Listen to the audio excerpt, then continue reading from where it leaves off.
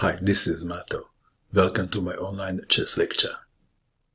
In this video I will show you a game between Harry Nelson Pillsbury and Max Judd. This very beautiful chess game was played in St. Louis in 1898. Pillsbury had white pieces and he started with d4. Max Judd played d5, c4, the Queen's Gambit, e6, the Queen's Gambit declined, knight to c3, black to move, b6, knight to f3, bishop to b7, bishop to f4, bishop to d6, offering to trade bishops. Bishop takes bishop, queen takes bishop, c takes on d5, black to move. How to recapture? With the pawn or with the bishop? Bishop takes on d5 was played. Well, Judd didn't like e takes on d5 because the pawn would block his bishop on b7. So he played bishop takes on d5. But this move has a downside, and that is what? White can now play e4, and that's what Pillsbury did. Bishop to b7, rook to c1, a6, controlling b5 square, bishop to d3, black to move, knight to e7.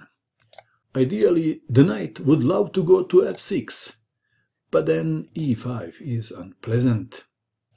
So we have knight to e7, and both players castled king's side. White to move. How would you continue now? Pillsbury played e5, attacking the queen. Is this a good move or not? What do you think? Queen to d8. White to move. How can white improve his position? What would you do in this position if you had white pieces? Please pause and find the best move for white. Did you pause? What did you find? Did you find the Greek gift? Bishop takes on h7. Kaboom! Check. King takes bishop.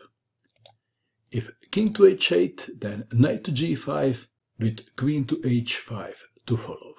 Back to our game. King takes bishop. Knight to g5 check.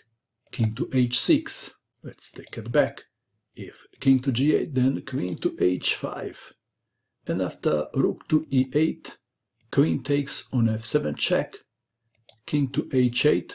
White to move, there is more than one way to win. One of the ways is knight takes on e6 with a double threat.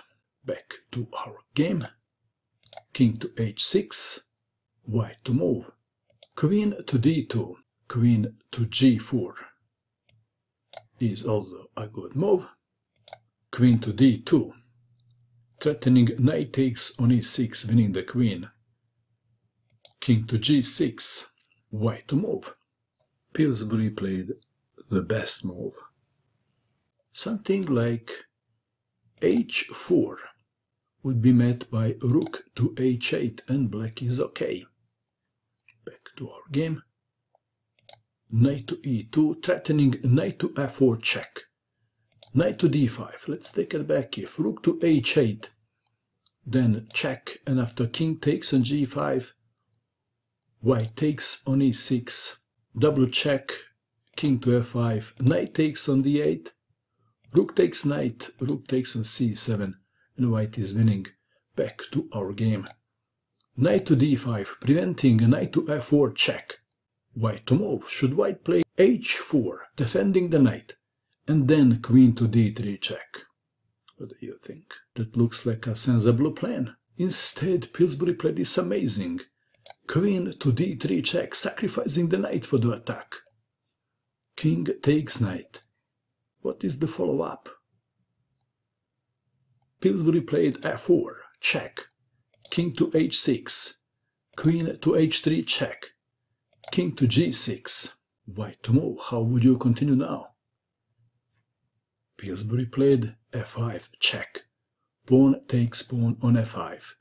Rook takes on f5, threatening queen to h5, checkmate. Rook to h8, preventing queen to h5 check. But now queen to g4 check. King to h7. White played a move and black resigned, and the move is rook takes on f7. Judd resigned in view of this continuation. Queen to g8. Queen to h5. Check. Mate.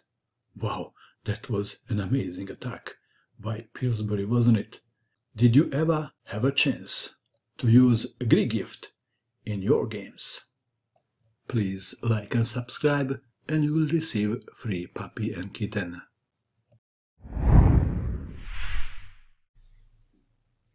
And that is all.